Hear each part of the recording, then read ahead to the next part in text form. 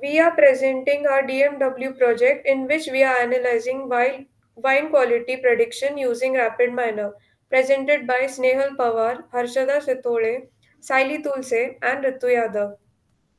Moving to our project, we are going to analyze the quality of wine using classification techniques such as naive-Bayes, decision tree, and logistic regression using rapidminer. And the output of our project will be rightly predicted excellent or poor classes of wine.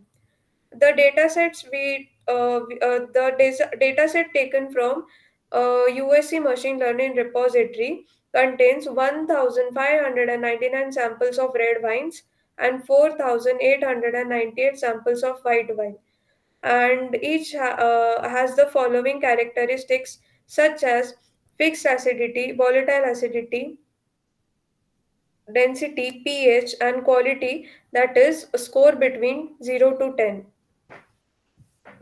Yes, this is our processes, and we have considered three models such as decision tree model, logistic regression, and naive Bayes. Now coming to the decision tree model. So in the decision tree in the classification model, we form a final result in the tree structure format, and for that we break down the given data sets into the smaller subsets. Along with it, it builds the final decision tree, and for that it employs the greedy search algorithm without backtracking. So the final result is a tree with decision node and the leaf node. The topmost node in the tree is the best predictor, called as the root node, and the overall accuracy of this algorithm is 88.03, 87.03. Now Mm. moving to the next classification model, that is logistic regression. So, logistic regression is a machine learning algorithm used for classification. It is a predictive analysis algorithm based on the concept of probability. It uses more complex cause-defined function. This function is known as sigmoid function. This function is also called as a logistic function. It maps the predicted values to the probability. The accuracy of this model is 88.07%.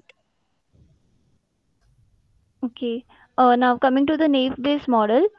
Actually, naive Bayes model is easy to build and particularly useful for very large data sets. Along with its simplicity, naive Bayes model is known to outperform even highly sophisticated classification models.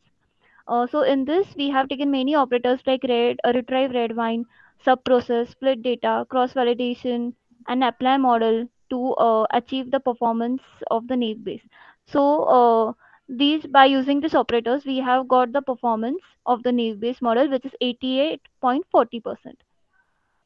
Uh, Now by seeing all these three models, the result is only this, that naive Bayes model has highest accuracy, that is 88.40%.